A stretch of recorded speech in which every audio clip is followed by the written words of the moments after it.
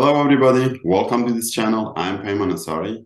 In this lesson, I'm going to talk about dictionary, how to create a dictionary, and how to operate different operations on dictionary. All of them will be covered in this lesson. Dictionary is a collection of key-value pair that there is no order in it, and duplicates are not allowed.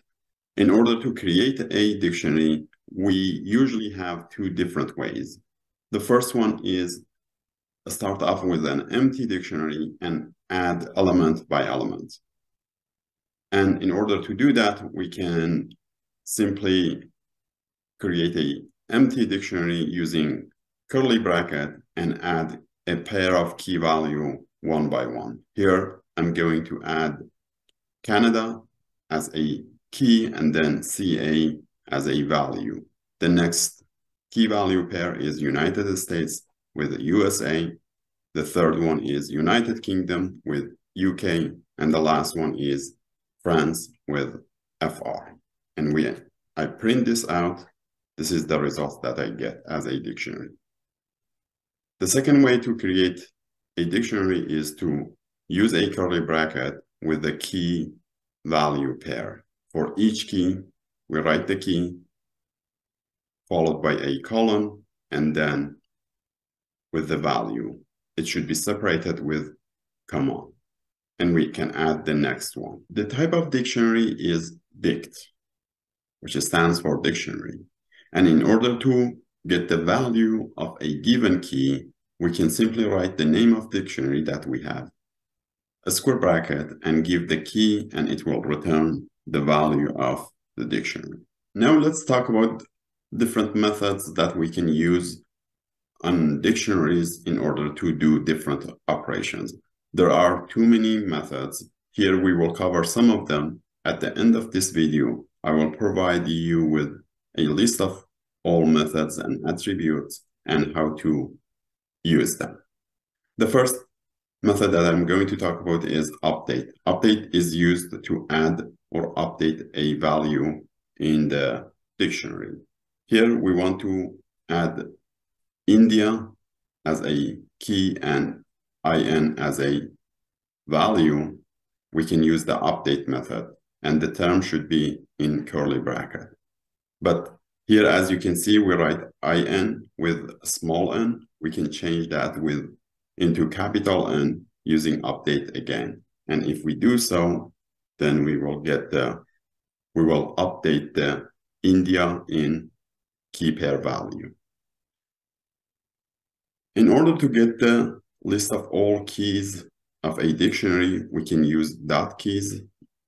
And here I'm writing my dictionary dot keys, and I write it as a list. We can also get the values of a dictionary using value method, and it will get us the all values. Or we can get all the items of a dictionary using the items method.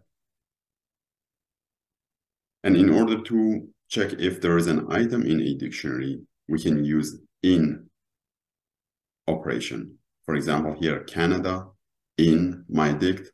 There is Canada in the dictionary that we have, and the result is true, but Brazil is not in our dictionary, and the return is false. To get a specific value of a key value pair, we can use two different ways. One is use the name of the dictionary followed by bracket and given the key, or use the get method. And here, as you can see, for the Canada, we use .get. It gives us the CA. But if there is no the key in our dictionary, it will return the none. However, if we use get, we want to return something else, we can change the default value of none to whatever we want to be. And here I'm returning 1 as a default value. In order to delete a key value pair of a dictionary, we can use del or pop item method. Del can be used in this way. Del, which is a keyword of Python, and then followed by the dictionary name and the key of the dictionary. Here we delete France, or we can use pop method, and we want to delete India. And as you can see, India in pair is removed. Or we can use pop item. Pop item usually removes the last key pair value of a dictionary. In order to find the length of a dictionary, we can use len attribute and give the dictionary name. It will give us the length of dictionary. As you can see, our dictionary now has 2 items and it returns 2. And if we want to clear the old dictionary and have a empty dictionary, we can use clear method. As I mentioned, there are too many methods and attributes for dictionaries. I cover some of them, and here is the list of all of them.